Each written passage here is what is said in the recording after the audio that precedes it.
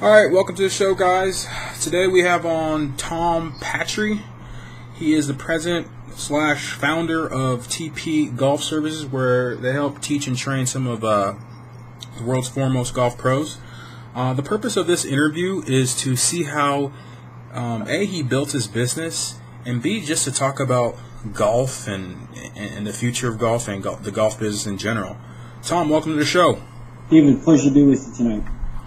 So let's start from some of the pros that you helped to teach. What are some of the guys that we would think of that have been under your tutelage? David, the two that come to mind are probably the most well-known to your public are Severiano Ballesteros, who unfortunately passed away recently at too young of an age, and Ben Crenshaw. So, I mean, two-time Masters champion. Those guys are both I've had the pleasure of working with during my career. Obvious ones, and I spent a good deal of my time in the 90s on the ladies tour. We worked with 4 or 5 gals out there that went out there, so I've been pretty blessed to be around some pretty talented people. Now, take us back to the beginning. When did you first? Well, maybe not first. So, how did you get into golf? Actually, by accident. My dad was in the restaurant business, David, and wound up running a public golf facility on the east end of Long Island in the food and beverage department. And between my 4th and 5th grade years, he moved us onto the property at this club, which was a 27-hole daily fee public golf course. And at the time in that area of Long Island, which was, better part of 35, 40 years ago, there was not much housing in that area. It was just kind of out in the middle of nowhere at that time. And one day an 11-year-old boy woke up and there was this golf course outside. He'd never even seen or heard of golf. So I believe life has many forks in the road. That was one of the forks in my road, and obviously a very important one. So you... I'm laughing because I can imagine just a young kid just... Yeah, really. Imagine 11 years old waking up one day and there's this golf course outside your window, your bedroom window, and you'd never even seen or heard of golf. I mean, not one speck. Had no exposure, didn't know what it was, didn't even existed. And you wake up this one morning and there's this golf course outside. It's truthfully, as an 11-year-old, it was kind of like an adventure. It was fun, and I was pretty much hooked instantly. I was intrigued by it. So how did you jump in? How did you just build a love for it? It even gets even crazier because what happened was, obviously not knowing anything about it, obviously didn't have any equipment. My father was not a golfer. He was, like I said, a food and beverage guy. In the parking lot of the club one day, I don't forget this as long as I live, I found a Sam Snead Blue Ridge Wilson 5-iron that somebody had obviously now realized broken over their knee, probably in anger. And it had broken it off at exactly the right length. If you slipped a new grip on it, it would be perfect for an 11-year-old boy. Wow. So we put a grip on the end of that club, and the little Tommy Patri went off to his driving range and started beating golf balls. Wow. And kids are always kind of monkey see, monkey do. Watch the guy next to you and try to take a swipe at it. And this is incredible. I remember this, I think, David, but I remember that first day, just by pure accident, caught one golf ball right in the middle of the club face and hit it pure up in the air. It went quite a ways, and that feeling was kind of like a drug, and I was then hooked instantly. Okay, so take us through high school and college. How you just stop? Yeah, go ahead. I start playing, and obviously I'm working for my dad in the restaurant at the club and saving my pennies, and I buy a used set of ladies golf clubs, and now I'm off to the races. The pro at that club wasn't particularly fond of junior golfers, so he had no interest in me. So I had to kind of fend for myself there a little bit, and becoming pretty obsessive. I read, watched, and tried to emulate anybody who I thought was competent. Obviously, back then, no golf channel, no real video technology like today. So again, it was like a monkey see, monkey do thing. And I'll never forget. I played my first junior golf tournament the following summer and I shot a sterling 133 strokes. But I played with a kid my same age who shot 76. And that was another kind of fork in the road, because I looked at him and I said, well, if he can do that, I can do that. Why can't I be that good? It's impossible. He's that much better than me. So now the obsession took itself to a whole nother level. And 1 year later, in the exact same junior tournament, I shot 77 and won it. So I went from 133 to 77 in a calendar year. And now you're really off the races. Now you're really obsessed by the whole thing. And I remember melting snow on the driving range tee during the winter with my team to get a grassy spot to golf.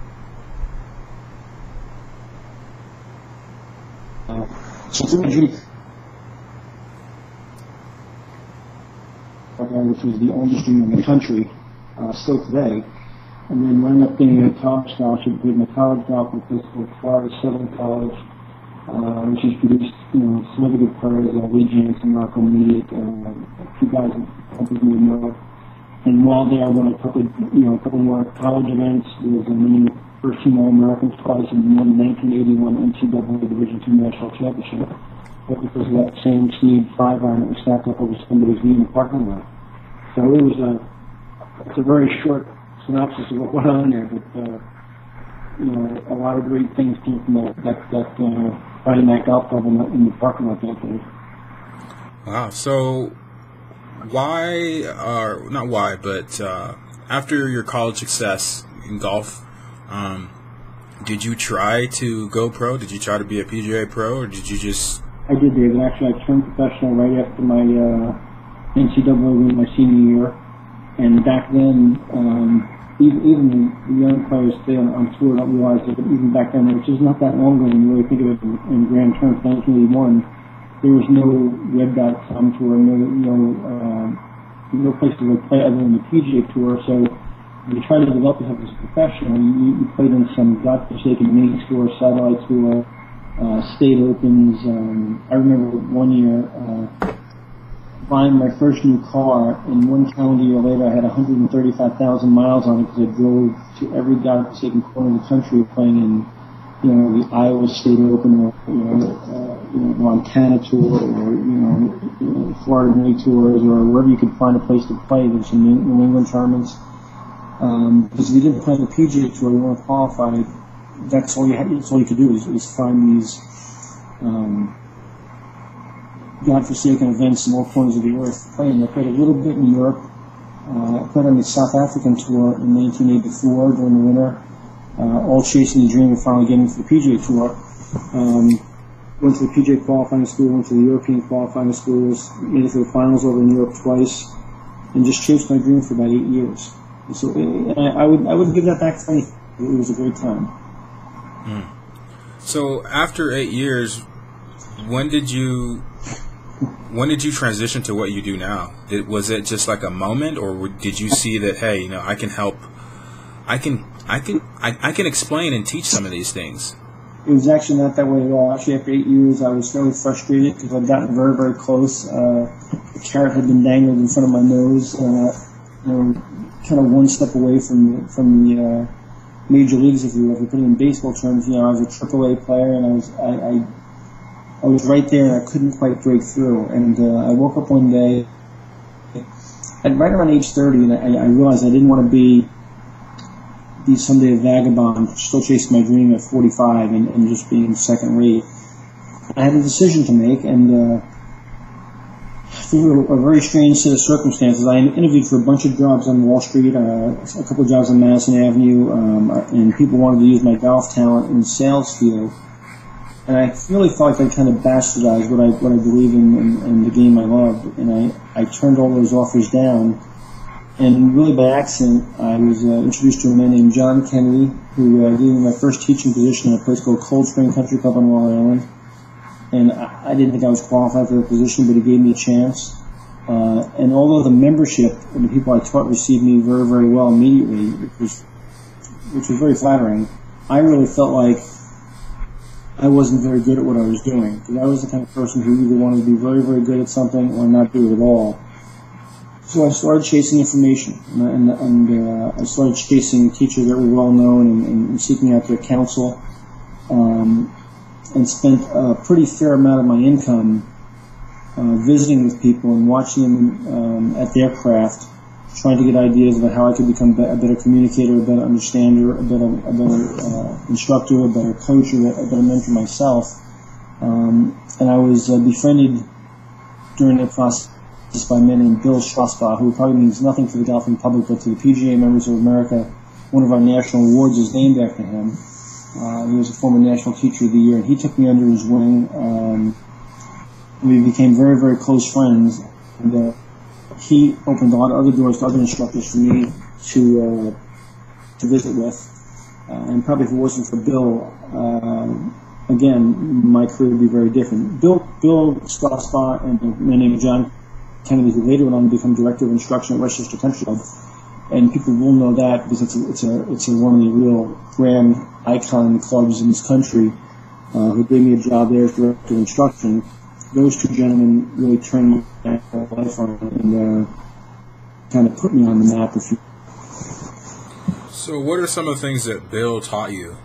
Obviously you were training and coaching people up a little bit. What are some of the things, the finer points that he taught you that resonated with you? No, probably maybe one of the great things that Bill taught me was that I had to become my own instructor, that I had to develop my own style. And although I'd be influenced by a lot of different people, and I should expose myself to everybody out there that was construed as being talented, that even though I visited some of the great instructors in the world during those years, and was counseled by each and every one of them, but I had to go away and put my own stamp on it, if you will, and be my own presenter. Bill always encouraged me to get the information, disseminate it, and then kind of take what I wanted and inject it into my own style, and not be scared to throw some of it away. And I was exposed to so many guys who came at golf and the golf swing from so many different angles and perspectives that it was a little overwhelming, quite frankly, at first.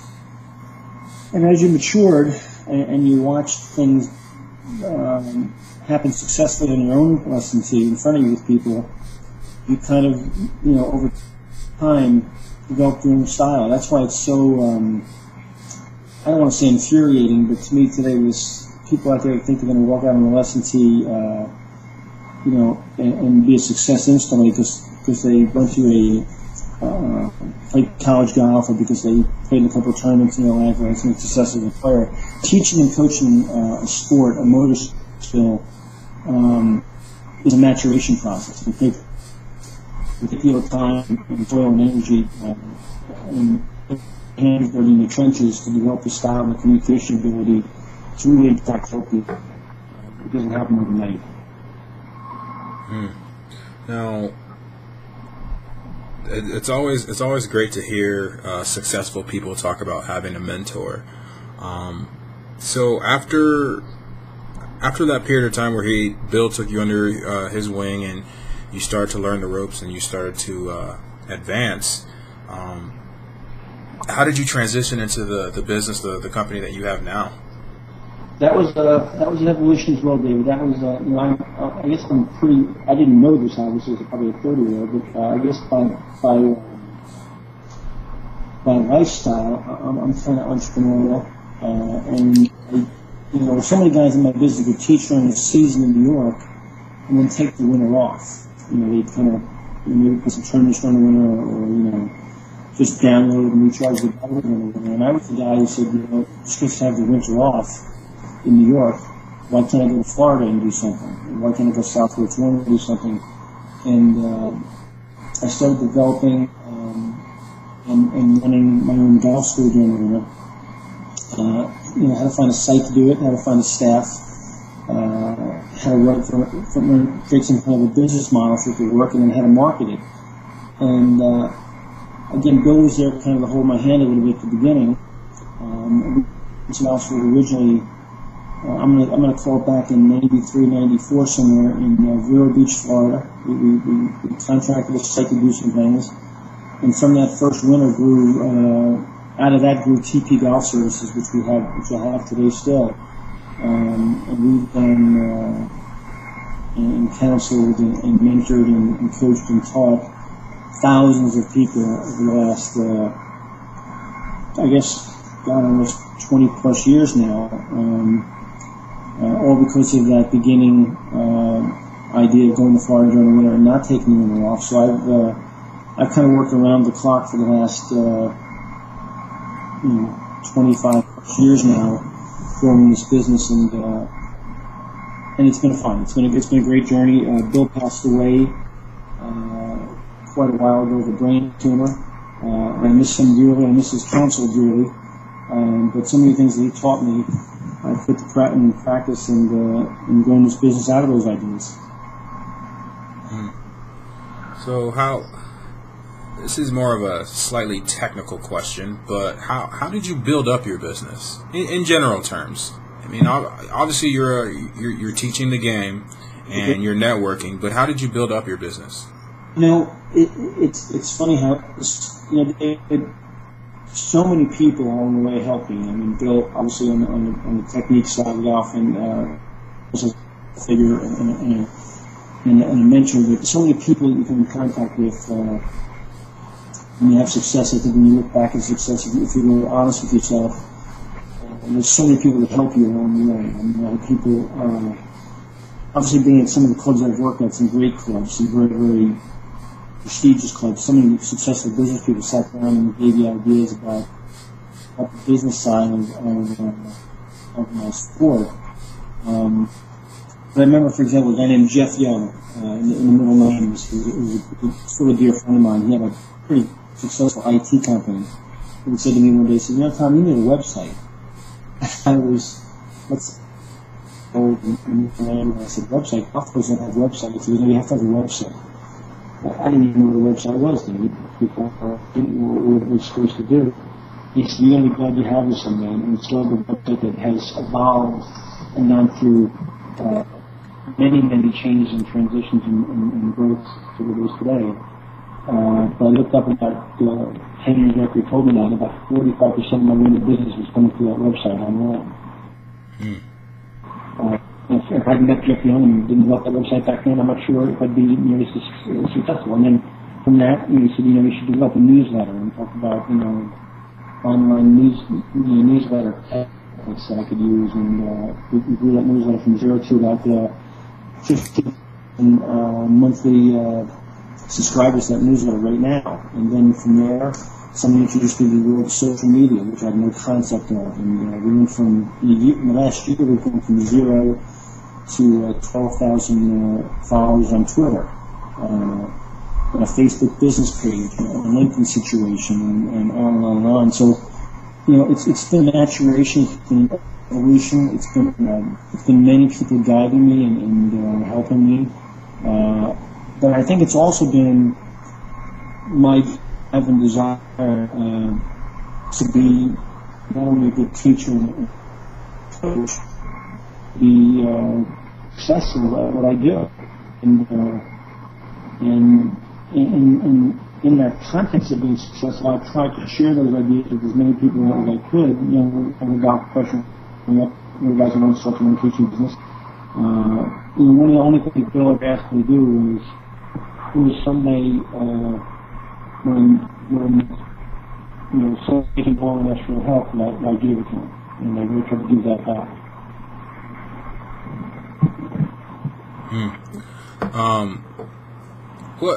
What is one of the, this is sort of a weird but kind of hard question to ask. What are some of, or one thing that you love to teach? Is it when your student understands a concept? Is it when your student gets that, the light turns on? What are some of the things that, as you're teaching the game, that just by experiencing it, seeing it, like, motivates you? That's a wonderful question, Dave. I think one of the things I learned from Bill, and that's what he actually really taught me about, I watched it occur, was that here was a man who was passionate about teaching the game and got as much of a charge from seeing somebody do something successfully in front of him as I was in my past as a player, hitting a good shot or winning a golf tournament. He really got a charge of somebody having success with their golf game, whether it be the tour player, the club member, a junior golfer.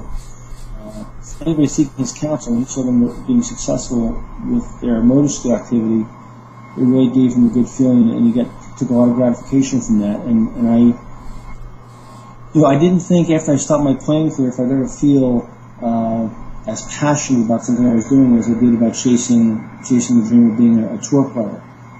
But Bill instilled that passion in me. So today, to answer your question, anybody at any level, and I still coach some tour players today, and I certainly coach a lot of really fine junior and college players, and I got to be honest with you, it's still fun for me to teach the absolute ranked beginner and give them the very first golf lesson and watch them hit that first shot up in the air in the middle of the club face down the fairway.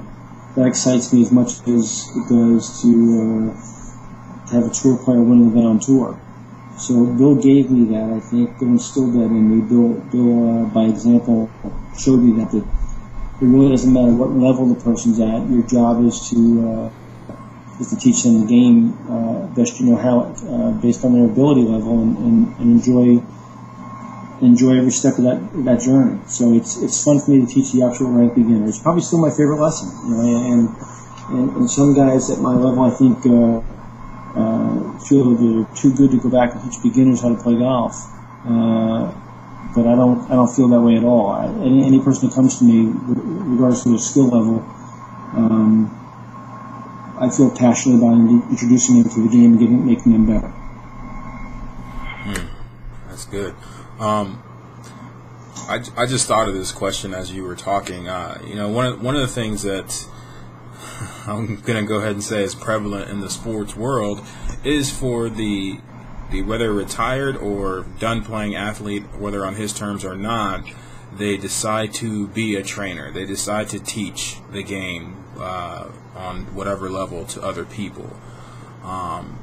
What you just described is a passion for the game, not only is it a passion for the game, but it is a passion for teaching somebody else the game.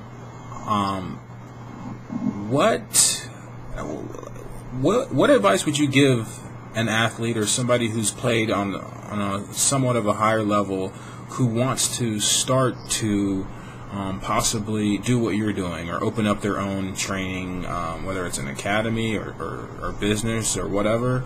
What's one thing that they should be very aware of as they start to do it? David, you talk about someone who's a tournament golfer wanting to transition to teaching?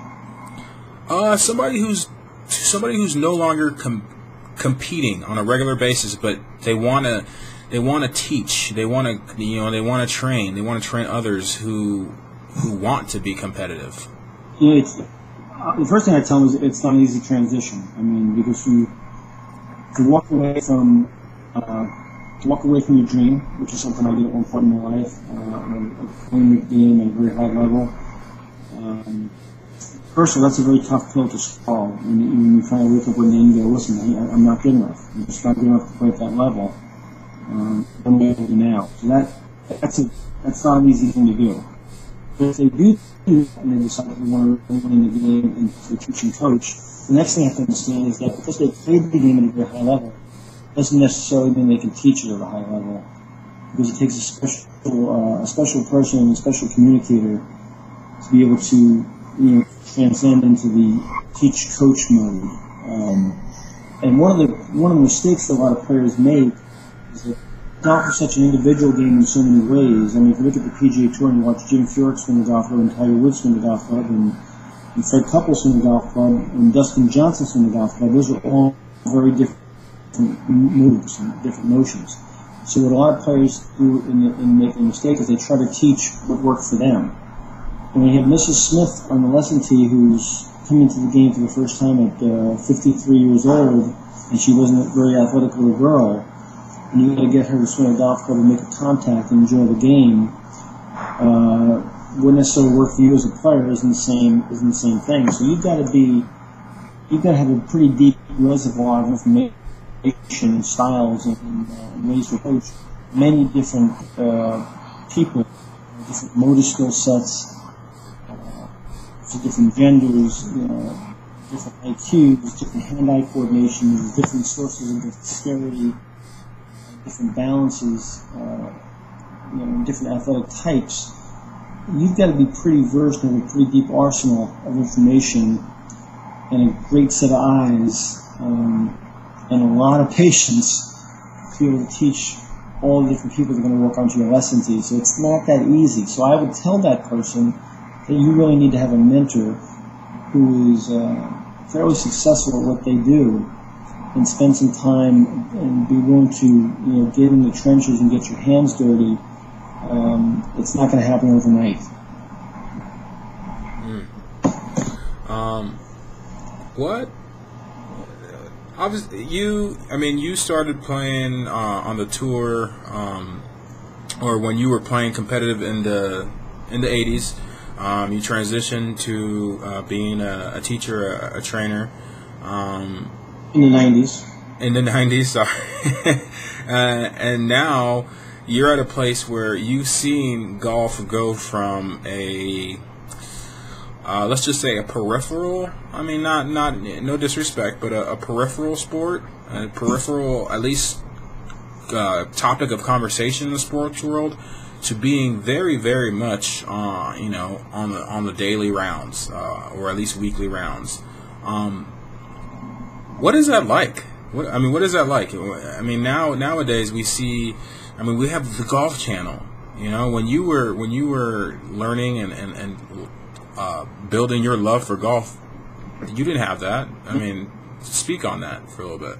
I think there's been 4 rock stars in the last 2 generations that have changed golf, and it was a gradual change. And the first 2 rock stars started, and the last 2 rock stars kind of put it over the top. And I think if you went with Mr. Arnold Palmer first, and then it was Siggy Ballesteros, and then you kind of got the ball really going hard. And then comes Fred Couples and Tiger Woods. And I think one of the last 2 is a dear friend of mine, and another one is the guy that most of you would be. Certain people come along with certain generations in sport that have this charisma, that has swagger, that has something that just sets them apart and attracts the masses.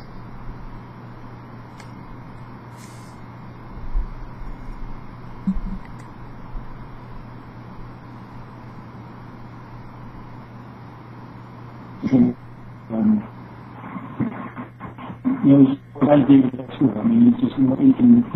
You can eat ice cream, so you can drive a car for and you can work on people just gravitate towards him. We all know about Tiger and what he did.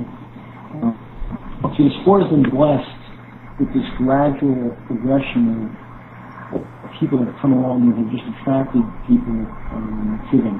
And then when Tiger came along, and made golf cool to the masses, and again, with no disrespect, as you said, to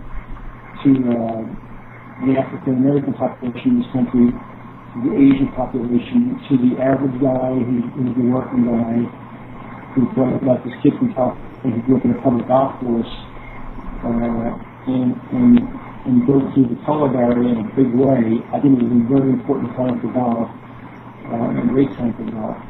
And Freddie and Tiger overlapping for those years, it was like having the Beatles and Rolling Stones hot at the same time. It was for golf.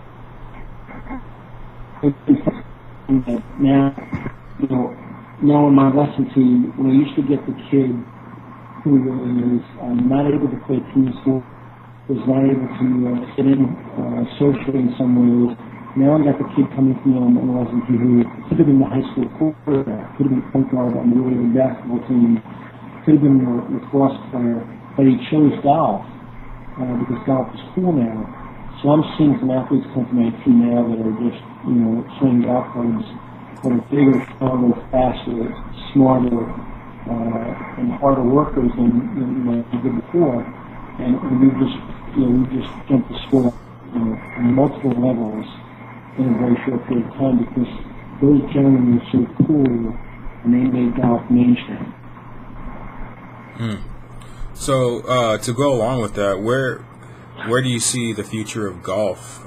Do you see it continuing on this path that it's on right now? With I don't want to necessarily be lazy and call it a youth movement because I think that's really lazy. But just a different, more let's just say you talked about 4 rock stars. Is it becoming more of a pop generation, if you will, with golf? I think there's actually some dangers there too. I think as much as golf's had these people in the last, going back to Arnold, the last 4 years, we're at a dangerous crossroads right now where we might cut up our own head, despite our own faith. And I say that in a very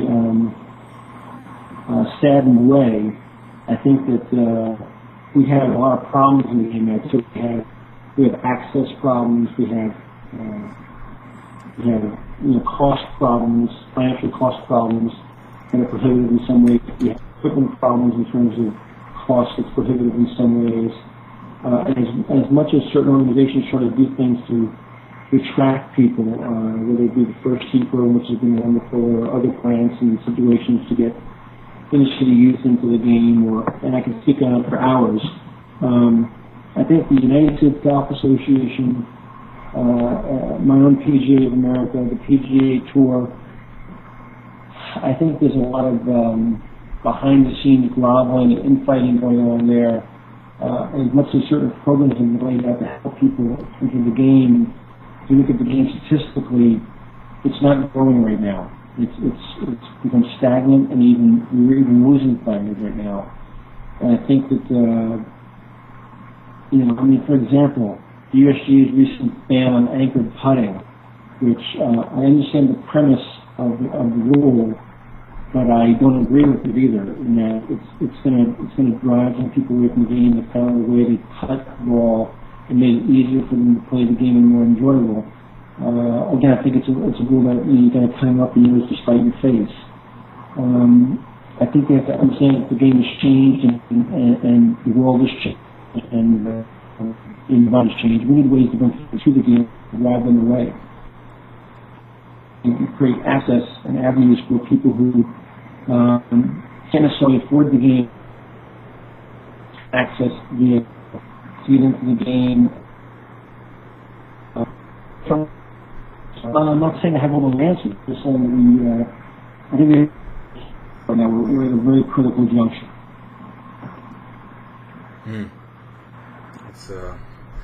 Those are very, very sage words there.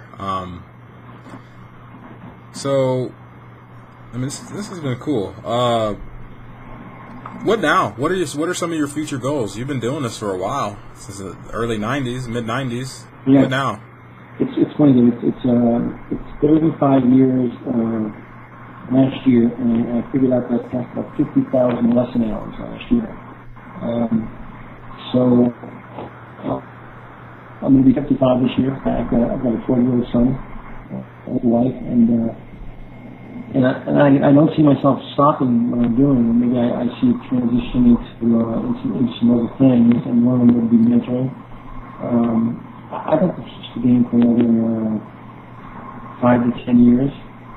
I like to still continue to see my business grow, but I would love to. Things across my mind like coaching a college team, things across my mind like consulting to younger players and younger teachers. I enjoy just writing. I enjoy that. I enjoy things like this we're doing right now. I've got a lot of irons in the fire, but still the vast majority of my time day-to-day is teaching the club member and the average player. I still enjoy doing that. So many things have come down the pipe and have been helpful to me in the past, but there was no plan, they just appeared, I think the harder we try to plan, the more it seems to go the other way. So if anything, I've learned just kind of get on top of the wave and ride it and let's see where it ends up. It's been fun. But I'm not really sure. If you guessed me where I'm going to be 10 years from now, I probably couldn't give you a great guess at all. I've learned that if nothing else, just enjoy the journey, and I've been pretty blessed. You mentioned it earlier about some of the places online to find you. What's the best place to reach you online of the many? The easiest way on my website, probably, which is www.tompatri.com. That's probably the easiest way, but people reach me by email, tpatri@timespring.com. That's also via my website, and they can also call me at my home office, which is 239-404-7790. Facebook, Twitter, LinkedIn. Subscribing to the newsletter via the website as well. So I'm available on different ways, and I'm always happy to meet new people and have new conversations. That's awesome. Well, Tom, I just want to thank you for doing this interview again. David, it's a pleasure. People like you getting word out about a variety of sports and things that are going on out there that make the world of my good so intriguing and so much fun. And I thank you for having me on. All right, no problem. Thank you all for being a part of it.